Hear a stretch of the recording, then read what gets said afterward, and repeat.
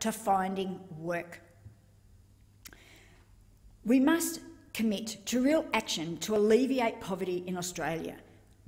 Part of that is addressing the appallingly low income support payments.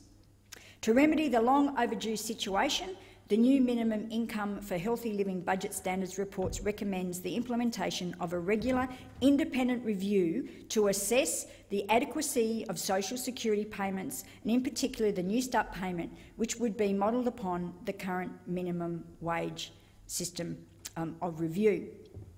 We need to be looking at the evidence. We need to increase Newstart, and we also need to put in place a new approach to how we set Newstart allowances but other income support allowances. If we don't do this, we will continue to see the Newstart allowance and the youth allowance get further and further behind. And an independent panel would ensure that payments across the board are fair and adequate to meet the needs of people receiving income support and having to depend on income support. We need to take it out of the hands of politicians in this place so that the government of the day does not decide yet again to try and demonise those that are trying to find work. When you remember that for every 6 people looking for work, where there are some skills required, there is 1 job.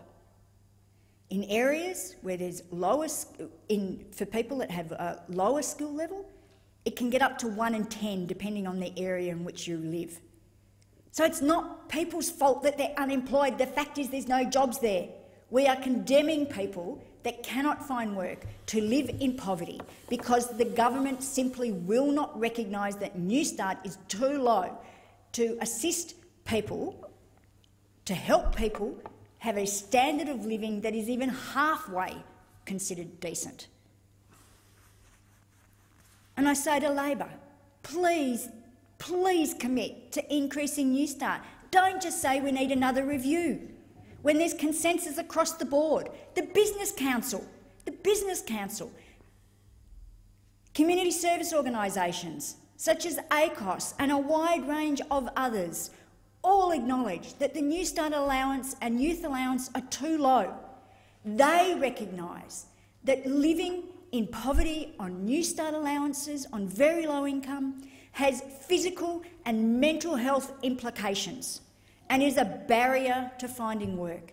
If this government is genuine about helping people to find work, increase the Newstart allowance. How much more evidence do you need? It is right there.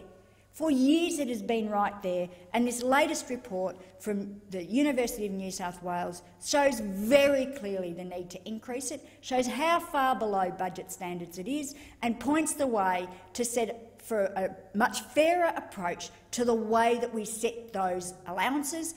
Have an independent approach, commit to an independent approach to make sure that people are no longer struggling, living below the poverty line on a totally inadequate, inhumane payment.